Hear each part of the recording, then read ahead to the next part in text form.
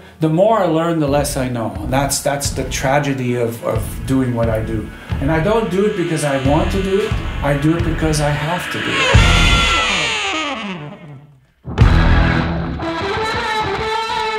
Okay, my name is Pierre Odier.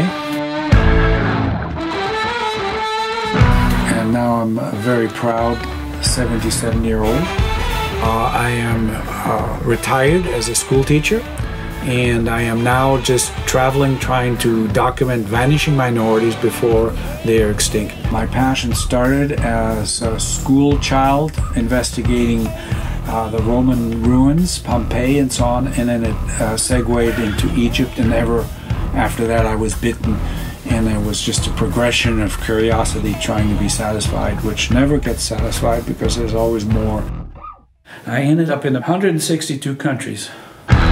But I want to be clear, numerically I do not pursue any of that. Some countries I've been there, like in China, like 12 times, and Bhutan I've been 5 times, Cambodia 12 times, so it's where my passion goes. It's not a numerical thing. What you're looking at here is the structure of my expeditions and travels. So for instance, when I go somewhere, before I go, I will take a book, which is a $4 book, and then I convert it into my journal. The pages are cut, so that's all preparation. So that has to do with inventory, travel, directory, so on. Then when you turn here, then this is the first day where I arrive. I have my thing, and then everything that occurs during that particular visit, everything that I encounter goes into this book. I was just curious about everything.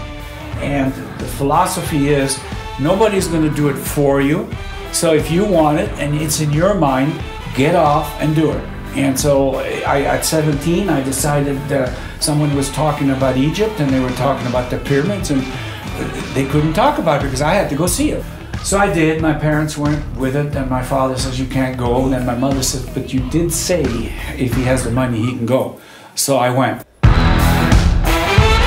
If I don't do something for a while, I get cabin fever. I get to the point where I'm going, why am I sitting here? What these lights and all that? So I have to go. And now it's just, I'm driven by something I do not know how to explain. I think the biggest frustration for me with you guys and everybody is to share it. You come back so full of stuff, and there's nobody to share it. And most people don't know what you're talking about. They look at this and say, what is this piece of wood here? Well, this is the head of a canoe of the crocodile headhunters of Papua New Guinea.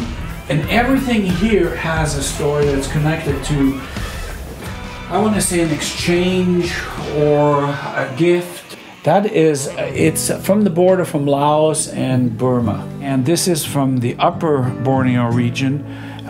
It's a monkey skull that is carved, that is made as a fetish and a symbol. And it's the same way they would carve a human skull, but I could not bring a human skull back to America. When I crossed Siberia on foot, and I went to all the gulags, which don't exist according to the Russians, and this is all the stuff that I picked up. Looking back, I'm amazed that I got through customs with all that. But that's all in my backpack and my camera bags and all. I left Mongolia, crossed all of Siberia, and crossed the Bering Strait in a sealskin boat with the Eskimos to come back to America. 3.5 months.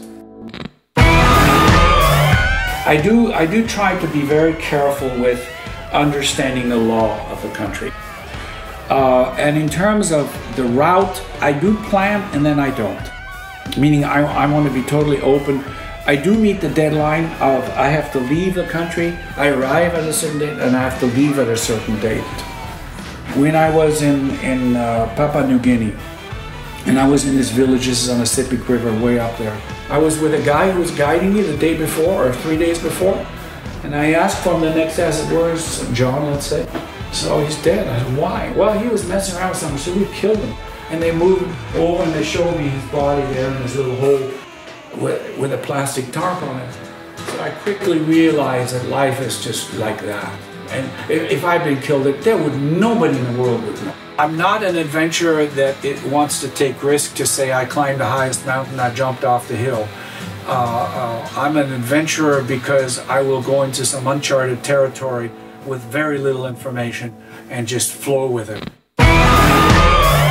I feel very comfortable that you can leave me here for an entire week and I speak to nobody and my mind is just going, and even at night I can't even go to sleep and I have to get up because I'm doing something, looking at something or following something, and all of a sudden you realize that there's never a time to be you. It's just you're it, and that's it. And the way I live, you could break both my legs and I would have projects to do in this house forever. All of this has affected me in my entire life, all of these decisions and that, but I cannot resist being who I am. I can't resist.